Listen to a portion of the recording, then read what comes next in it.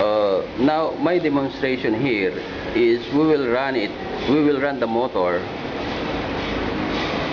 11 kilowatt motor with 63 ampere with meter. Now it's an ampere, this is 50 amp meter. We put this value to make sure that you see the range. We calibrated it to 50 ampere meter. I will show you there is something wrong on my system. First we will test how far the amp will react, and after that we will use this nichrome wire. This is at 9.5 ampere nichrome wire. This equivalent to something like 12 volts. We cut it into to accommodate the 12 volts battery. So to make sure that this is really working. Now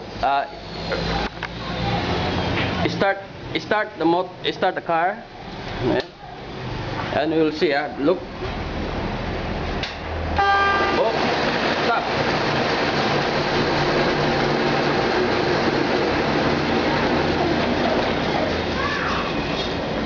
Okay, go.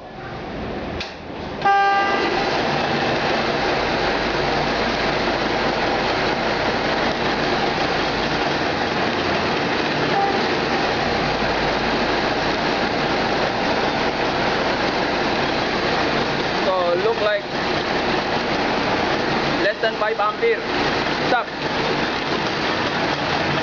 What's it?